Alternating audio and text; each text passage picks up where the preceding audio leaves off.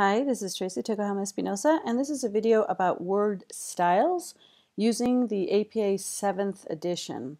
Just wanted to share with you that in the Word template that we sent you folks, we see that there can be some changes in the formatting once it's been uploaded to Google Drive and we've corrected it and then it's downloaded again. Some of the formatting may be lost. So what you should normally see is within your paper, when you download your template originally, you'll see that if you click on it here and you're in the home button on the side here, and by the way, this is the same for Apple's PC, it's the same buttons.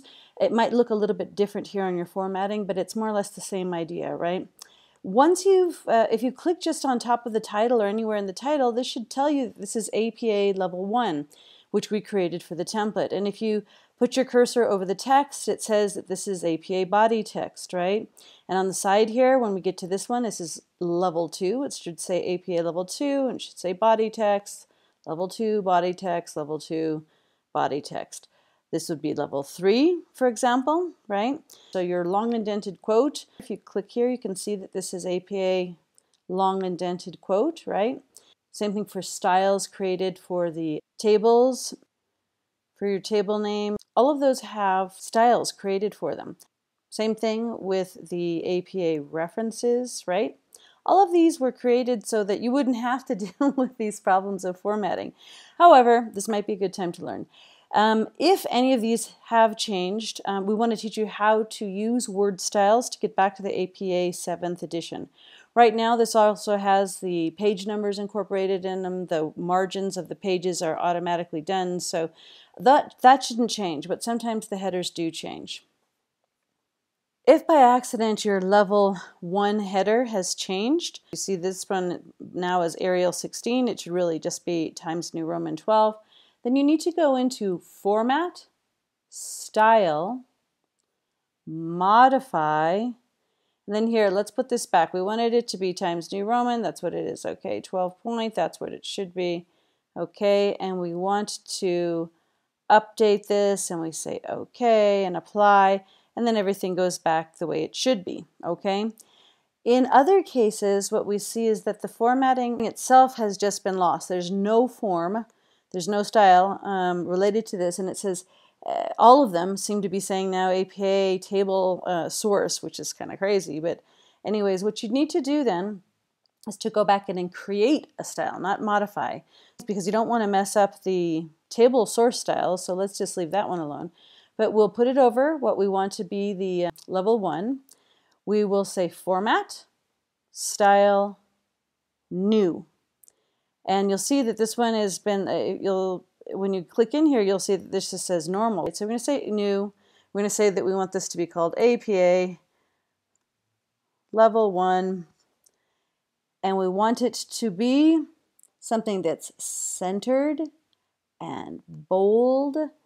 Times New Roman 12 is good. And we want it to be added to the template. And we're going to go into Format here to make sure that the spacing above it is 2 spaces above and then a space and a half below so that it sets it off apart. That would be an APA Level 1 header. So it's got 2 spaces above, 1.5 below. It's bold, Times New Roman, it's centered. Okay, we've called it this. Okay, we're going to say okay, and we apply it, and this will change so that we can now go back and make sure that all of them have changed back. Okay, so that's how you create the style if it was necessary. You can also shortcut that step if you wanted to, if you go to the Styles pane, and then you'll see all the styles that you have in that particular Word document. And at this point, you could also create a new style if you wanted to. Please, if any of you have started to hand indent or try to do the things for the references, you'll see that they might all look kind of goofy and messed up now.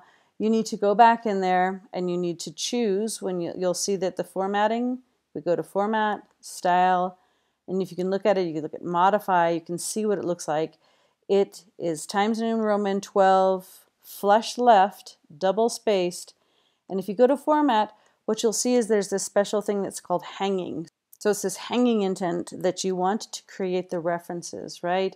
you want a space after it, it's double spaced here, and then we just say okay. So if you've ever had any problems with your references, put them all in that structure.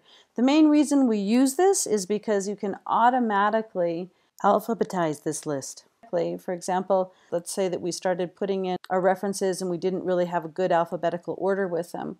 The really interesting thing about once you've created the style is that all you have to do is put the cursor over all of these. I put table, I say sort, and then I go from ascending, and automatically it'll change it back into alphabetical order, right? So once you've got a style, you can do that. The same thing, styles are also beneficial because they allow you to automatically create your table of contents. So let's say this was all gone, and then you're like, you don't panic, you have to go cut and paste. No, all you have to do is insert, index, and then you choose table of contents and go to options. Okay, and in options, you say that you want level 1 and level 2 because APA only requires those 2 levels in your table of contents. You say okay, and you want to replace the one we just had, it's there, okay? Now, even if it comes up in the wrong typeface, all you gotta do is put your cursor over it, change it. We just want to go back to our Times New Roman 12 point, and we don't want it to be bold, so we take off the bold there.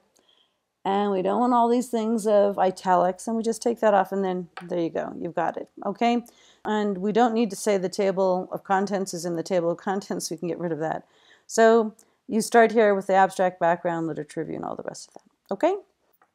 The great thing about having the headers and the table of contents created in this way is that you can just put your cursor, lightly next to any number here, and if you click right, you can see where it says update field. If you click update field, it'll ask you, do you want to just do the page numbers? So this happens if you add more text or whatever and things move around.